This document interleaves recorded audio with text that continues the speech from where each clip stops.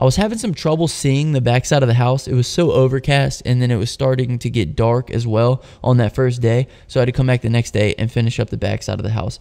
QuoteIQ has teamed up with the window cleaning resource to give away a window cleaning business starter kit. All you have to do is download QuoteIQ on the Apple or the Google Play Store, and you have to become a premium or platinum subscriber to be entered to win. Be sure to check out the WCR for all your window cleaning needs. We are going to be announcing the winner on August 1st. This house wash is not like very extensive. There wasn't a bunch of mildew. She had just moved into the house, and so there was a lot of cobwebs, especially under like the carport area, and then under the backside. So she just wanted to get all the cobwebs knocked off, all the dirt. You will see me use a little bit of bleach on the window seals because there was a little bit of mildew build up on the window seals. So yes, that was the extent of the bleach that I used for this video.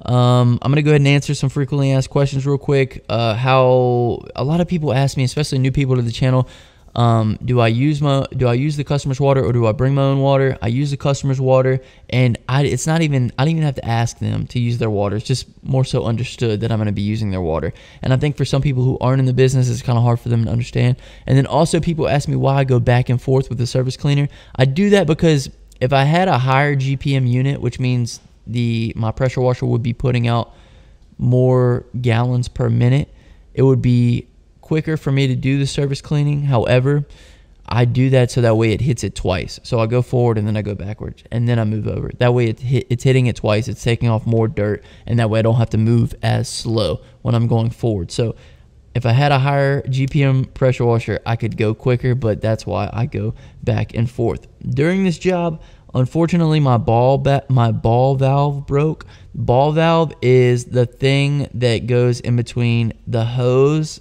and the pressure washing gun or the service cleaner, and so it allows me to switch from the service cleaner and the pressure washing gun. Excuse me. It allows me to switch from the pressure washing gun to the service cleaner without turning off the water.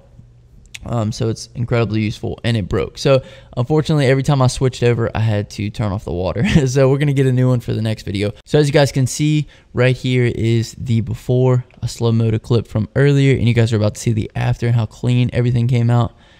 There's the after. The problem, sometimes I can't do before and after pictures at the end of every video because the afters don't look as good until the concrete is completely dry, and you can see how clear and white everything came out.